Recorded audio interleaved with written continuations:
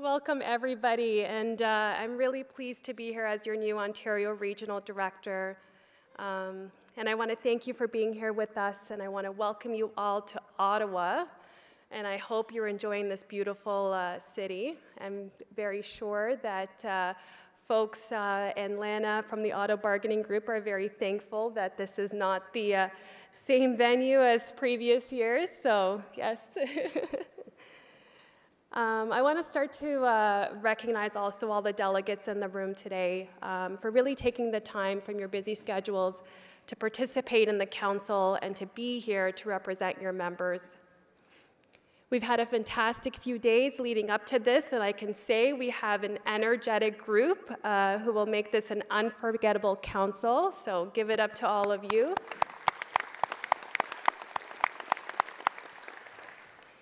And I want to recognize the incredible team of ORC executives and standing committees, and you all have made my transition so seamless, and I want to thank you all for your dedication and your work.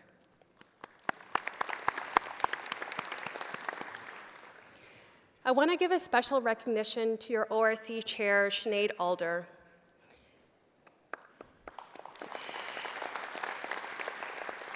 Sinead, your leadership and determination is truly inspiring. Your significant contributions to this council and its members in Ontario are immensely appreciated, and you're an incredible sister, and I look forward to all that we have in store in the year ahead. Thank you. Thank you to the incredible elected leadership team that is here today. Lana Payne, thank you for your guidance, for your support over the last few months, and despite a very busy year, you had time for me, and I appreciate you and all your support. Thank you, Len Poirier, Danielle Cote, Gavin McGarrigle, Jan Murray, for being here, and you do so much for our members across the country, and I appreciate your support and for you supporting our council here today, so thank you. I also want to welcome our special guests, our Honorable Dr. Jean Augustine and Senator Hassan Youssef. Thank you for being here. Ken Lowenza, Peter Kennedy, thank you for being here. And I also want to welcome your National Executive Board members that are all here today as well. And most importantly, we also want to make sure that we're recognizing the assistants, our directors, our staff, our support staff that are all present here today. Running a union with over 300,000 members involves considerable effort, and the contribution and hard work of everyone involved are invaluable and essential to the success of our union and this council. I was recently elected to this role this past August at your Canadian Council in Halifax, and let me tell you, it's been a terrific ride ever since. This year, Unifor members from coast to coast went up against some of the biggest, most profitable companies in the country and won.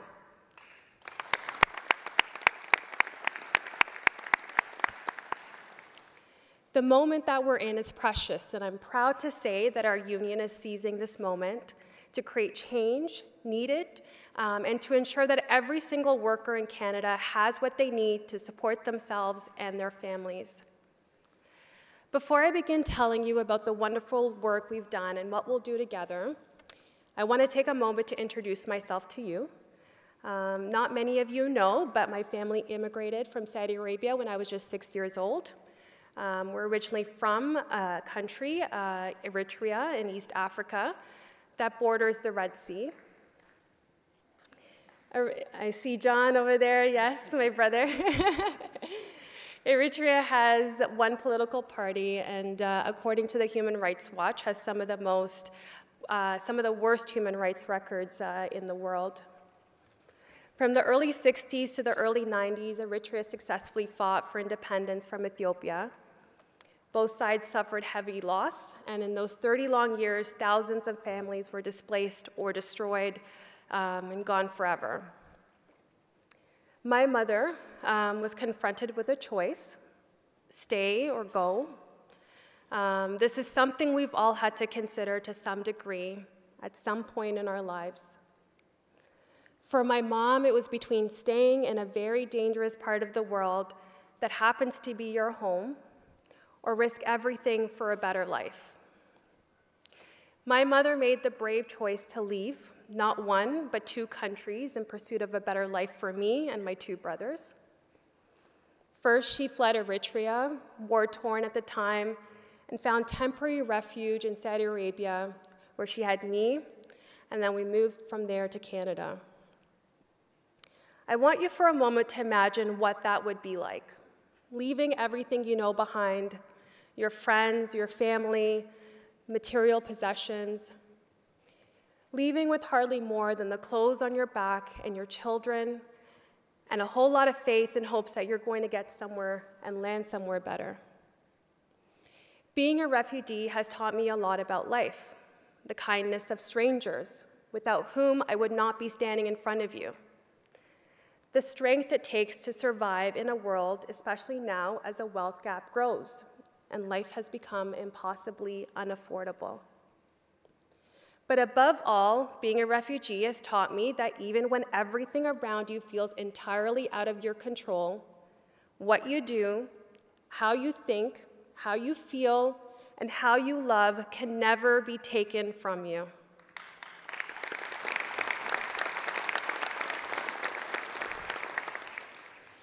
I'm incredibly thankful for my life here in Canada, for my mom's courage, and for this opportunity to be part of what I know will be an epic year for workers in Ontario. I'd be remiss if I didn't take this moment to talk about what's happening between Israel and Gaza.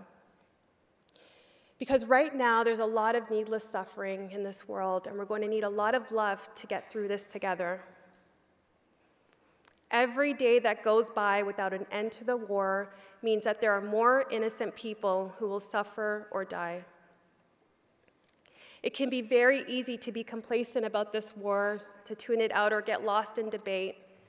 And I'm going to tell you that that's okay, but we must resist the urge to stay there. It's okay to fear war to the point where you can't engage with it. Many of us were also there once. But to be complacent is to be complicit.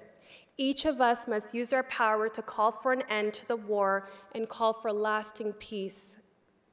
We need a long-term solution. Yes, we need a long-term solution, and that solution is a permanent ceasefire. Despite how things may seem on social media or in the news, there is far more that unites us than divides us. We've seen it time and time again this year. Some of the largest, greediest companies around, workers have made the impossible possible. And we did this by putting aside our differences, finding common cause, and working together. Something that we can all agree on is that life has become unaffordable. Rent is high. Groceries are expensive. The cost of everything has gone up. Housing is a fundamental human need and has become an escalating crisis in our province. Ontario is facing a severe shortage of affordable housing, and the skyrocketing costs are leaving many families in highly precarious situations. It's a disgrace to see hardworking people struggle to secure stable housing for themselves and their families. It's an utter failure of our government for allowing the housing crisis to get to this point. In fact, the Ford government has made the housing crisis a lot worse. Instead of creating high-quality, affordable housing for those who need it most, he's caught scheming with developers and billionaire investors. Instead of bringing down housing costs, he's canceled rent control on new units and gets caught up in the Greenbelt scandal. The housing crisis in Ontario seems like it's the worst it's ever been, and yet the Ford government insists on expanding the current broken system that is not working for working people. How can Premier Ford claim to be for the little guy when he's failing us as workers? How can Premier Ford say he's for people when he sits by while grocery CEOs are gouging customers? And how can Premier Ford say he's for unions when he attempted to strip workers of their fundamental right to strike? It's shameful. But our union has a solution. We're going to bargain the best collective agreements ever seen in our province.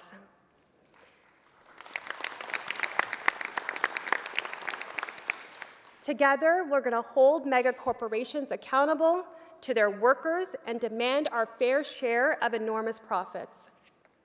And we'll compel governments to create real solutions to the problems facing working people, not just the rich. And do you know how I know we're going to be able to do that? Because we're doing it right now. We're doing it right now in Ontario.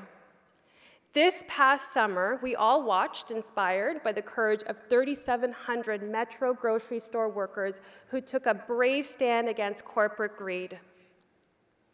Companies like Metro keep reporting record profits while also refusing to pay decent pay and work to the very workers who generate those profits. Metro workers had a bold choice to make: stay here in the wages that don't make ends meet, or go on strike against one of Canada's largest grocers. They walked picket lines, rain or shine, for an entire month.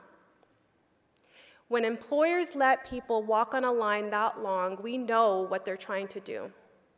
They're trying to break the strike and break the union. Shame. Just like Windsor Salt tried to do to our members at Locals 240 in 1959. It took an incredible amount of determination and solidarity to get through that 192-day strike. And it also took community. When our family puts a call out, we respond. At Metro, we stepped in, established around-the-clock picket lines at Metro distribution centers. No trucks in, no trucks out. And well, that got some attention. But that's exactly what it takes to get greedy companies who refuse to seriously bargain to come to the table. And because of their unity and the outpour of public support and your solidarity, workers at Metro got a deal, and that will be used as a standard for future grocery negotiations, and not just at Unifor.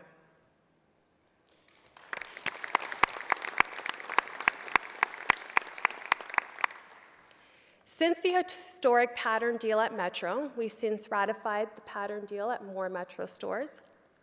No frills, and then we'll be bargaining in Loblaws in Newfoundland and Labrador this spring. And that's just one of many incredible acts of profound solidarity that occurred this past year. Unifor auto workers ratified an agreement with significant wage increases, pension improvements, and EV transition income security measures. Lana and her team also confirmed investment and product commitments, because if we keep product rolling off the line, we keep good jobs here in Canada.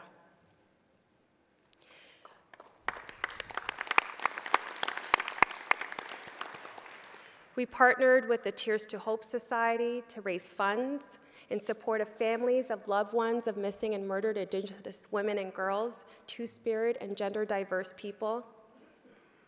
Hospital workers, while exhausted and burnt out, continue to rally in communities across the province to continue to sound the alarm on the healthcare crisis that Premier Ford has fast-tracked. The Ford government passed legislation, Bill 60, that allows for-profit private businesses to offer services only once offered in public hospitals, resulting in short staffing, longer wait times, and more closures. Who benefits from such a system? I can tell you it's not users of the public healthcare system. Everyone deserves access to high-quality public healthcare, not just the rich.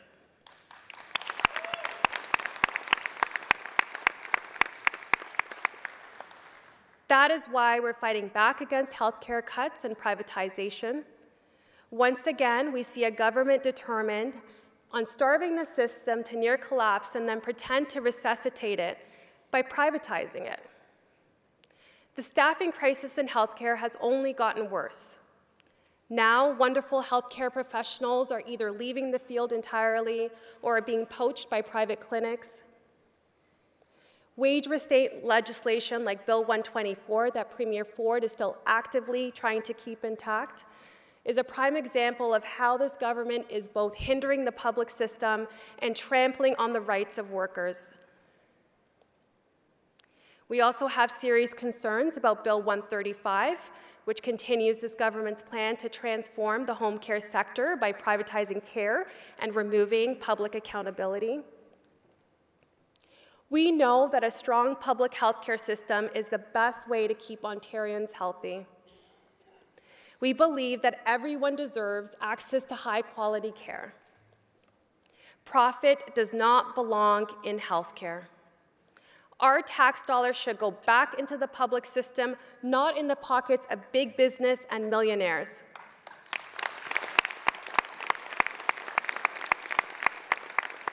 To have great public health care system with exceptional patient care, we need more staff and better working conditions for those staff so they stick around.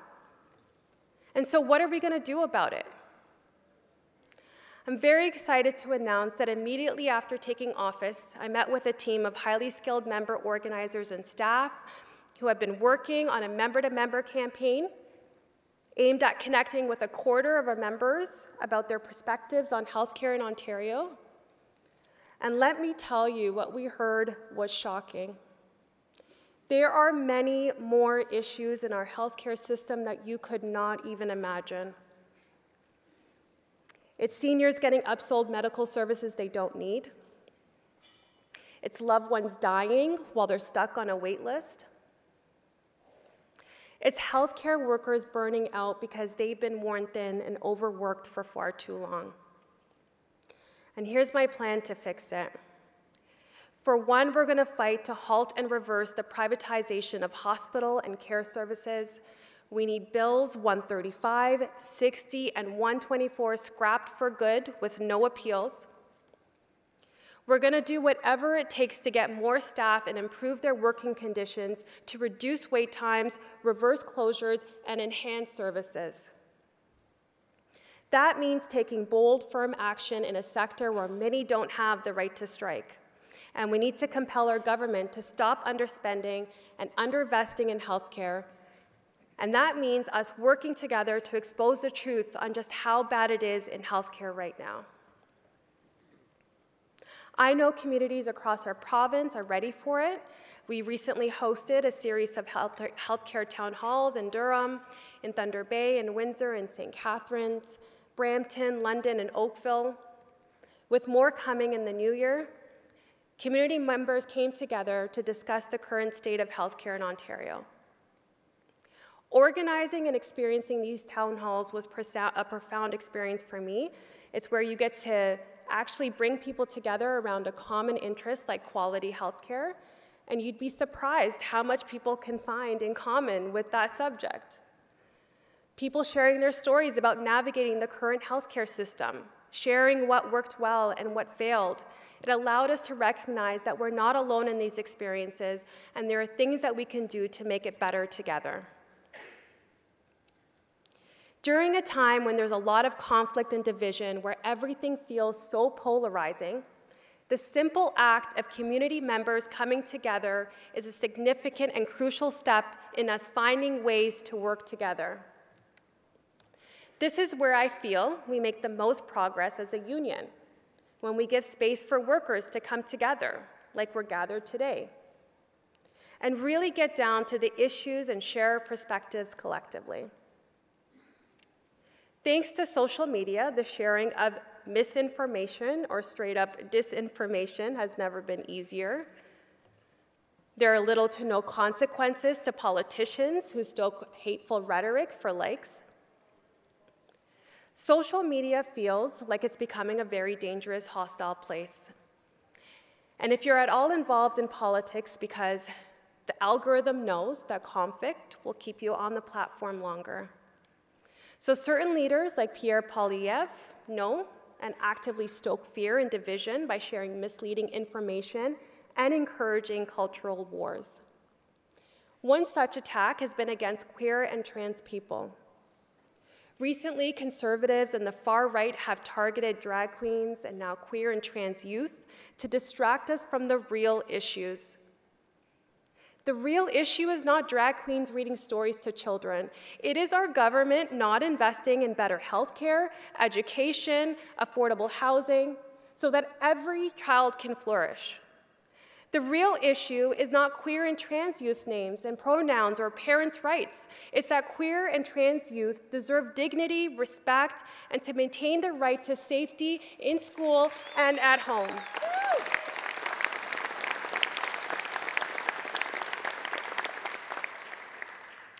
As a result of this hateful rhetoric, we've seen a sharp rise in anti-trans hate. We recently mobilized and held a phone zap to support queer and trans youth shortly after Minister Lecce began echoing anti-trans rhetoric. A phone zap is essentially a meeting which can be done remote, where everyone calls elected leaders, voice their concerns about a particular topic. And in this case, we wanted the education minister and MPPs know that attacks on trans kids in school was unacceptable and dangerous.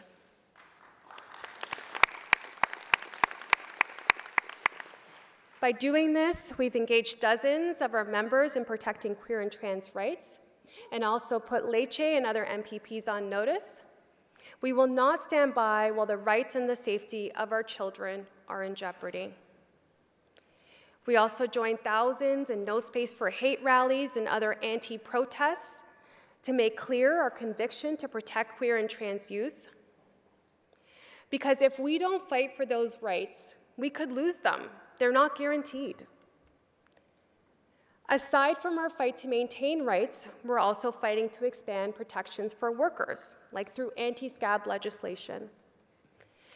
Newly tabled legislation comes after Unifor and other labor organizations advocated for the Liberal government to make good on its promise to ban the use of replacement workers.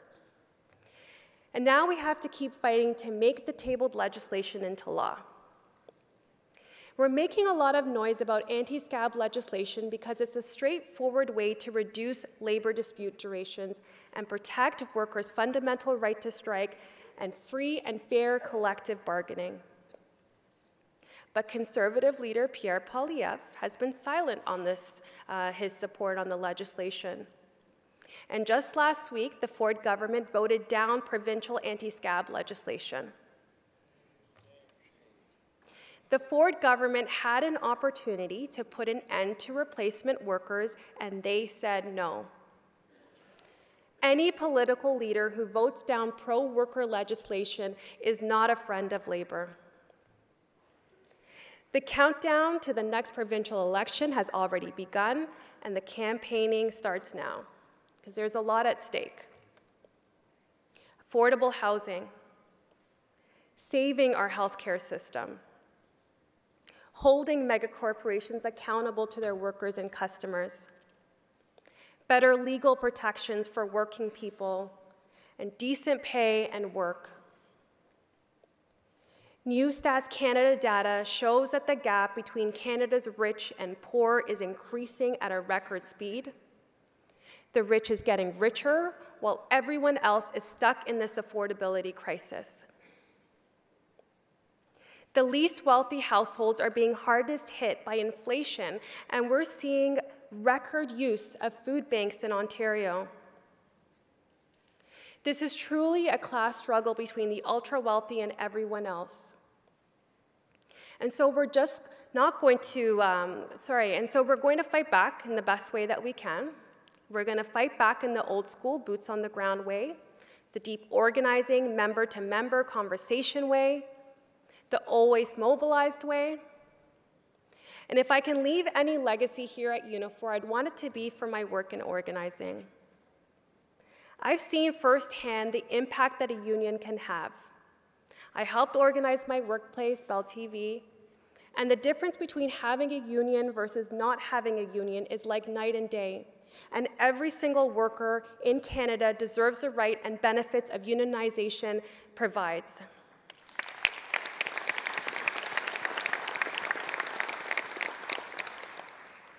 As trade unionists, we're all member organizers. We can tell stories of being supported in our workplace, of having the resources to help us refuse unsafe work, of banding together to stop a ruthless employer. But it's not just welcoming new members to our union family. It's about organizing the organized by finding common ground and emphasizing what unites us. I'm not saying that it's going to be easy. It's going to take a lot of story sharing, patience, and trust building to get there. But I know that we're all up for the task. We've made a lot of history this year with consecutive bargaining wins, underdog winning against corporate bullies, and the mounting power of workers across this country. And I know the next year is going to be even bigger and bolder. What brings me the most hope for the future of work in Ontario is all of you. Every day I'm out there with our members at a rally or a town hall or a picket line, I'm reminded of why I do this work. I do this work because I know that a better, fairer, more compassionate, kinder world is possible if we work together. When I'm faced with hard decisions in this new role, I'm reminded of the brave choice my mom has made and the risk she made for me and my brothers for a better life. I'm reminded of the collection of people who supported us along the way. You all give me the courage to keep climbing this mountain and the strength to never give up. And I hope you'll join me for each step of this incredible journey because I know we're going to land somewhere better.